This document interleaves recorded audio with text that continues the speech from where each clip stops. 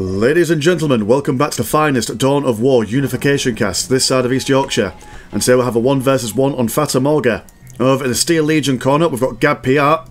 Whereas over in the Witch Hunters corner we have got Vrax. Vrax is going to go for a couple of Ibitize melee squads as well as a fire support squad, Sororitas Convent military and a plasma generator. Whereas Steel Legion are going to go for a couple of soldiers, a generator plant and a ammunition bunker. So the Witch Hunters have accused the Steel Legion of some foul heresy, and so they will go toe-to-toe on this map today. Everyone is going around capturing their bits and bobs, nothing too crazy going on at the beginning of this game. Do have a Canoness on her way out as well. They're kind of like the Sisters of Battle. We have had a bit of a Sisters of Battle heavy week this week, I suppose, but it's like a little bit different. There's more misters in this army composition, I imagine, so that is a thing we can expect to see. I do quite like how our pioneers for the Steel Legion are able to capture strategic points. Does allow them to spread out a little bit further and capture their points a little bit quicker than other factions would. Now I'm going to pop down a Tarantula turret, almost like a mirror to what we saw the other day with a... God, what was the faction that did this? Chaos, yeah, Chaos did this, but they did it over on this side, so who knows, maybe they've watched the games that we do here, I don't know. Although probably not, because this game is from the 6.9 patch. I haven't updated the bug fix patch yet, purely because I'm a grown-ass man, I'm busy, I haven't got kids or anything, I just sleep and drink way too much. Anyway, area ready for construction. Everyone just capturing their bits and bobs. Arbites, Sentinel, Power Lift, chuntering around along the ground, going to be building up these posts and whatnot. Canoness has popped somewhere. Where is she? There she is. She'll be seeing these soldier squads with their very impressive sounding las guns. Definitely not like toys that you find from Toys R Us. Rest in peace, Toys R Us Giraffe. If it, I don't know if I think there's like one Toys R Us left in America, but everywhere else it's all gone to pot. Anyway, large grenade going down from the Arbites melee combat squad will chase away these soldier squads. Lieutenant Colonel on the field, not as chunky as the Canoness with 1,300 health, cruising on a smooth 1,000 himself, although he does have a ranged advantage. But she looks like she's going to come in and do some punching of her own in close combat. Steel Legion moving back just a little bit. This listing post going to be upgraded with a fortified position add-on. One unfortunate soldier falling to the firepower of the bolter pistol of the Canoness. Looking like she was going to go for those listing posts, but deciding to turn around and engage these boys and girls. Backhand from the Lieutenant Colonel, going to send one of the Arbites sprawling into the Neverland. And it does look like, I mean, they will be able to hold. They do have lots of defensive structures to fall back on. Pioneers moving into range as well as these soldiers. Sisters of Battle moving in their own right. These melee squads in the middle, caught between a rock and a hard place, will get a full squad wipe by the looks of things. Oh no, never mind. May possibly survive. We'll have to see. Sisters engaging these guys. Combat squad throwing their grenade again. They have activated their little range defense ability. So lots of electric bits and bobs being shafted around on the battlefield here. Canoness trying to tie up these soldiers, managing to backhand a whole bunch of them, bringing a lot of them down to very low health. Lieutenant Colonel wanting to get in the middle of these ladies, and let me tell you, that is a sandwich I wouldn't mind getting a part of myself, if you minus the swords and the power armor, I guess. The Arbites also want to get part of that mixture, will join in. Absolute surround on that Lieutenant Colonel. Arbites bringing their shields to bear against these soldiers. Got a fire support squad also moving in as well. So very aggressive opening from the sisters, wanting to get right up in the grills of these Steel Legionnaires. What's going on the bases at the moment? Got a rally station for the Steel Legion. Going to go for a commissar as well. Anything crazy going on the base at the moment? Nothing too crazy for the sisters. I've managed to separate these soldiers So these guys are going to move around the side, try avoiding these Arbites. Grenade launchers now online for the Steel Legion. But this is a lot of ladies to contend with. Even without their upgrades, their sheer numerical superiority will be able to throw these guys back. They will jump into this listing post for defensive reasons, I assume. What does Relay Station do? New buildings, researches. Oh, it's the research and stormtroopers. Okay, cool. I think this is maybe like the second Steel Legion game we've done on this channel. And the previous one was done with as a Kercast. So that is a thing. Witch Hunters haven't gone for their opening. They can have access to a early game tank in Tier 1 from their local headquarters. So they haven't gone for that. Focusing mainly on their infantry. Canoness really holding the front lines here. 92 and 20 for the Witch Hunters compared to 92 and 30 of the Steel Legion. So only a slight green money advantage for the Steel lads and lasses. Double Commissars, not wanting to mince around with these boys, are going to be primarily moving around, trying to, I assume, probably trying to tie up these ladies to prevent them from firing. But now we've got a decent firing line of soldiers with their grenade launchers, which will outrange and outmaneuver these sisters for now. Critical location countdown going for the Witch Hunters team. So Steel Legion will need to manoeuvre around somewhere. I do apologise again for the lack of colour. So that will get fixed in the next game, I can absolutely assure you. Like I say, busy drinking, busy thinking, all that jazz. Commissar's coming. Let's have a quick gander at this Commissar. We haven't had a close-up at him. I do love the aesthetics of the Steel Legion. Very World War One-ish.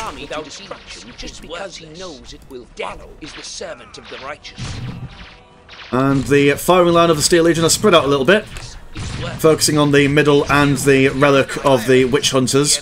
We'll start laying siege to this position. Crusader Veteran out with the Lady Inquisitor. Quite a beastie unit to deal with. Not something you want to get smacked in the face with in close combat. Those, well, there's a power axe will absolutely annihilate the squishy infantry of the Steel Legion if they are allowed. Do have soldiers over here decapping this critical location. So the critical location countdown victory will have been ceased for the moment. Inquisitor Command Squad just holding back these lads for a little bit while the Witch Hunters decide what they're going to go for next. They have gone for the Adeptus Sororitas Armorium. Gonna recruit some babies. A divine unit, no doubt. What is their function? Fast moving. They're like a demon unit. Fast moving, I imagine. They're gonna see if they can use their quick movement speed to do what they can against the firing line of the Steel Legion. In the cold darkness of the far future, even babies are used as cannon fodder. Commissars just absolutely having the best time against these lads, backhanding them in a way that only the Commissar knows how. Soldiers being backed into a corner by these Sisters and Arbites. Cherub quiet, jumping in, doing some bits of mischief and nonsense. Does disrupt the abilities of other dudes. I imagine that's what the debuffing flare-up of that was, all the lights that you saw around them. Canoness not giving up one iota. She's been in constant combat all this time. Look at that, just one fell swoop of her power sword, and almost an entire unit of soldiers brought down. Pushing into the base. I've got Salamander Squad Tank add-on from the tank bunker. Also going to go for some more upgrades, frag grenades and senior officers. for the Steel Legion. These guys are going to have to push back from their assault over this side to see if they can help in the defence of their listening posts. Grenade launchers still doing what they can against these guys, but without the concentrated fire, I do believe that they are not going to contend very well. Salamander's now out. Oh, and let's have a quick gander at this unit as well. Do quite like it. Yeah. Big, stonking auto cannon. Going to chase these guys and gals away. Even the cherubim choir shudders at the might of the treads brought by the salamanders. And the sisters will have to think of some sort of response. Going for a shine of glory will allow them to produce more advanced units. We are under fire. Salamander leading the charge. Well, mind you, holy heck, what on earth is doing the damage? Is that the cherubs, or is it something else? Either way, bad things were happening to that Salamander. Not having the best of times. Cherubins bringing the huge debuff to all these guys, setting their souls on fire, no doubt, as they commit war crimes with every single kill they get. Inquisition Command and the Canoness falling back as most of their units fall down. 110 and 50 compared to 92 and 40. So Steel Legion slowly but surely pulling away in the economic game. Governor Arbites post full of ladies, but they will have to abandon this position for safer ground. This Arbites post has been upgraded, so we'll be able to defend better. Another Sentinel, and my goodness, look at that with a wee flag on it. That's great, that. Can we get a better look at that? There we go. Beautiful stuff. Won't lose that in a crowded market. Significant amount of lads now out on the field. Salamander, being a bit too brave, might want to go home and repair itself. Although from what I understand, the Pioneers don't repair anything. It's a special tank that the Steel Legion have access to, where they can repair bits and bobs. Sentinel moving forward, equipped with a missile launcher. Was used to take down that Salamander, but now we'll be tanking the brunt of the damage from the Steel Legion. Sisters not too keen on this. Lady Inquisitor and her Crusader veterans will be tanking a little bit of damage. We do have a Nephilim Night Fighter, ideal against infantry. Will hopefully be able to mulch its way through all these lads and lasses. Love that machine gun sound. Gatling gun that will, by the looks of things, might need a bit more support on the ground.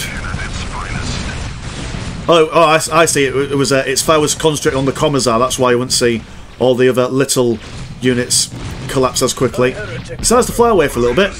Going to turn its attention to this Thunderer.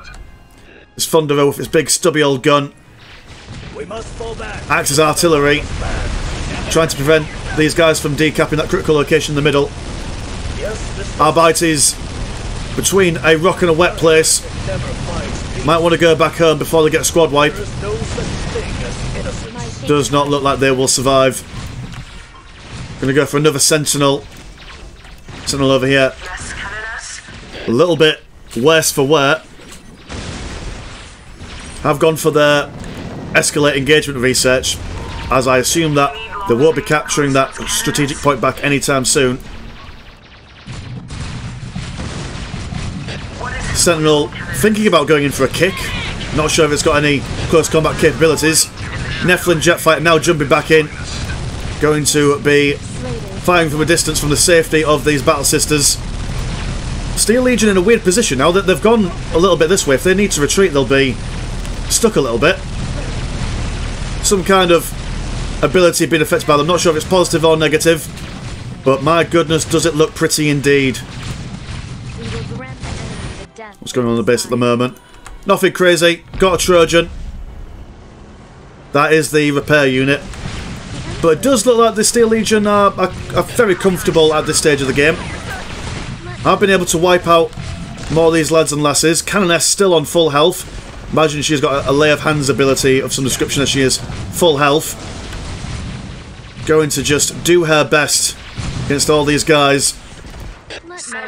Inquisitor Command Squad survived by just one veteran Crusader. Sentinel over here, second one, matching flags.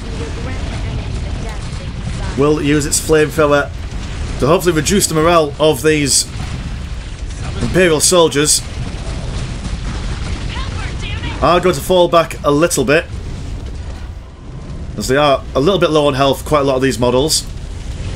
So might need to fall back just for a couple of minutes, regain their footing. Imagine they have got a Thunderer thundering down the middle of the map. How can I serve? Against the Sentinel, well, double Sentinels. How can I serve? Not sure if the Thunderer will be able to stand up to it, although there is quite a quick repair rate from this Trojan. Canoness, never been given a single moment of respite and rest. Always in the thick of it. Do have some Steel Legion nonsense being ported in. This is some Deep Strike Stormtroopers, and these bad boys do look quite tasty, if I do say so myself. One of the older models I do believe in... Oh, holy hells! Oh, got legendary Commissar. Looks exactly like Commissar... There we go. Commissar Yarrick on the field. Big old arm. Going to be getting in as close as you like. Ripping these Sentinels apart in close combat. Canoness does look like she's finally gone down. Send reinforcements. The enemy is near.